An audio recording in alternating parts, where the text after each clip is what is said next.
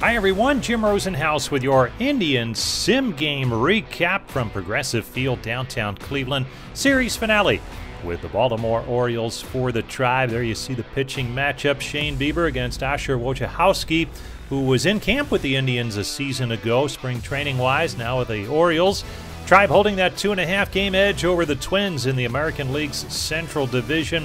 White Sox lurking in third place, 5 games off the pace. And as we greet you from Progressive Field, beautiful night for baseball once again.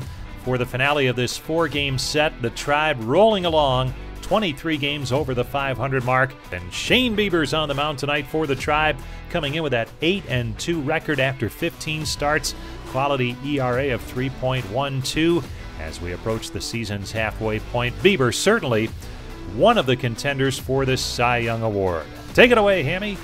And we're underway at the corner of Carnegie and Ontario. And an early glimpse of a dominant Shane Bieber. First inning, 2 out, bases empty, and he ends it with a strikeout. Bieber's pitch swung on and missed, struck him out. And the Indians were chipping away at the Orioles. They had a 4-0 lead heading to the bottom of the 8th inning when they unleashed the Thunder. First, the second of 2 home runs on the night for Jose Ramirez. The next pitch, Ramirez sends one high, deep to right, it's got a chance, gone!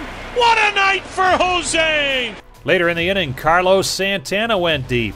And to put the finishing touches on this one, Jordan Luplow making it a 3-homer inning for the Tribe. And a swing and a drive to deep left, away back, gone! From there, it was cruise control for the Indians. Bieber with a big night with 11 strikeouts. Ramirez with the 2 home runs. He now has 20 on the season. And Jordan Luplow with a big night, 2 hits, the home run. Carlos Santana, another home run. And the Indians take 3 out of 4 from Baltimore at Progressive Field. They'll stay home and host the White Sox over the weekend. Join us for the Sim Game recaps.